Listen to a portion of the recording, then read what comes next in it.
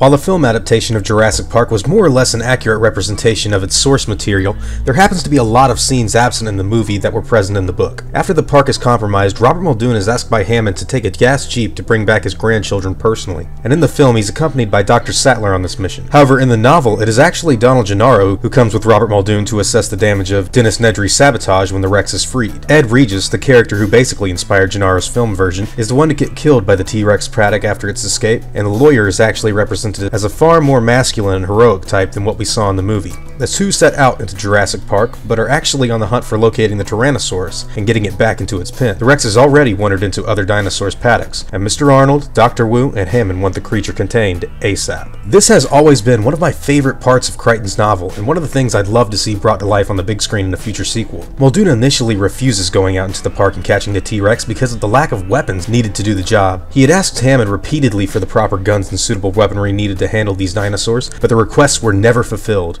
Muldoon eventually begins his journey with Gennaro and starts drinking whiskey while he drives through the jungle in the gas jeep. They come across what looks like a battleground, with grass areas stomped into the earth and blood all over the floor of the jungle. Muldoon states that there's no doubt about it, that old Rexy has definitely killed himself a hadrosaur. A swarm of flies is gathered around the area. Gennaro begins to get anxious and eventually speaks up, asking what are we waiting for to the game warden. Muldoon lets the lawyer know that the Rex is still out there and they don't have a chance in hell without the proper weapons. Donald is a bit more positive and acknowledges the fact that they have a jeep, to which he thinks makes them safe. Oh, he can outrun the jeep, Mr. Gennaro, Muldoon rebuttals. Once we get off this road, we can only do 30 or 40 miles per hour in four-wheel drive, and the T-Rex is going to run us right down. The hunter doesn't see any movement out there at the moment, however, and gives the lawyer a sigh before asking him a question. You ready to live dangerously? The lawyer nods, and the two begin their trek into Rex country. Muldoon stops the jeep in front of a large carcass loaded with flies. He jumps out of the car and orders Gennaro to grab the radio before assessing the deceased dinosaur that lay before him. He radioed Mr. Arnold in the control room, letting him know that another hadrosaur had been killed, this one specimen HD09, just a juvenile. Muldoon knows the Rex ambushed the herd and made them stampede in a retreat before grabbing this smaller animal that was unfortunate enough to get separated from the group. Mr. Arnold radios Muldoon with some information of his own, stating he's found Nedry. Muldoon races the jeep toward the coordinates Arnold gave him, stating the little bastard must have taken the wrong turnoff. Donald asks what exactly Nedry took, and is explained that Dr. Wu says he stole 15 dinosaur embryos, which are worth $2 to $10 million.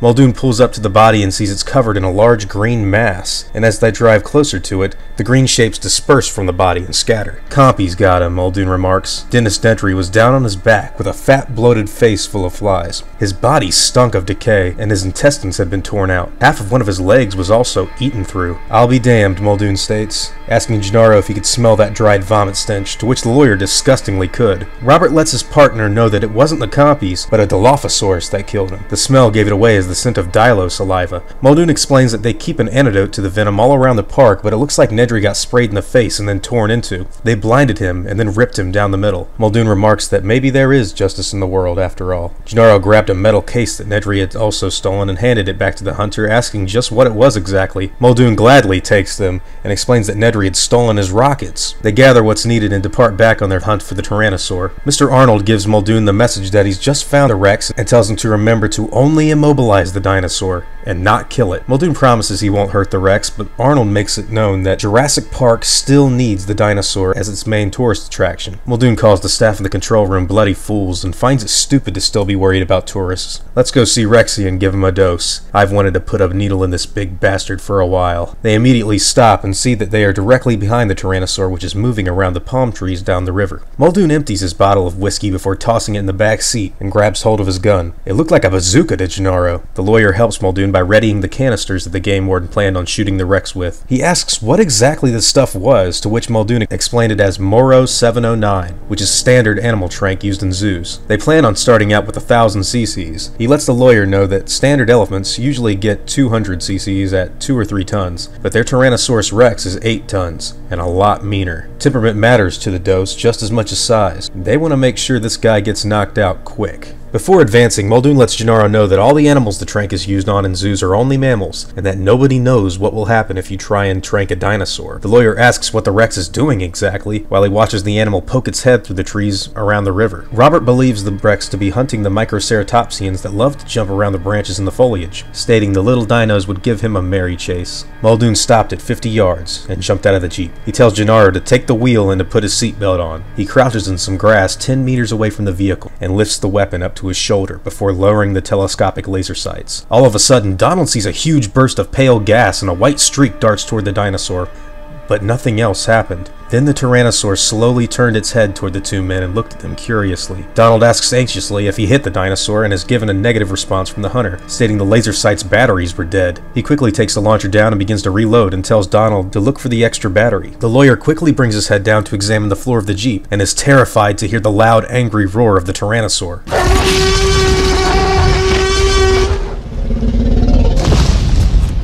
Arnold comes over the radio telling Muldoon to get out of there now, which prompts the game warden to brush him off and tell him he knows what he's doing. The Rex has made its mind up and charges at the Jeep, and Muldoon brings the launcher back up to his shoulder and shoots again. The gas comes and the white streak darts toward the Tyrannosaur.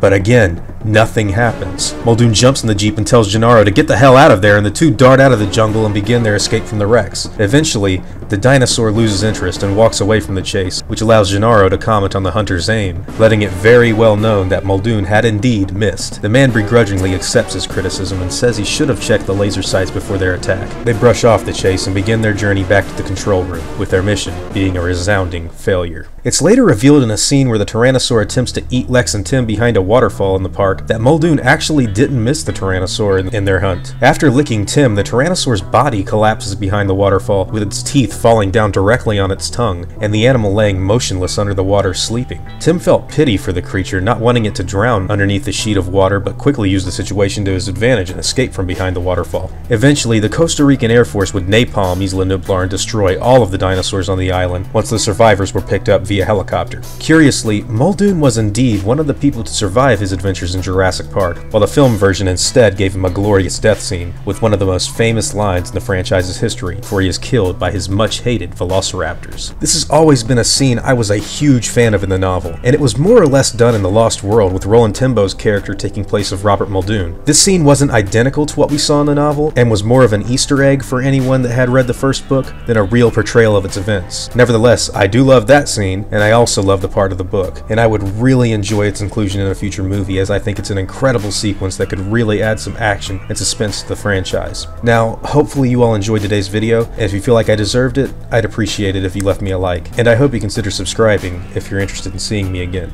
Thanks for taking the time to watch my content, guys, and as always, take it easy.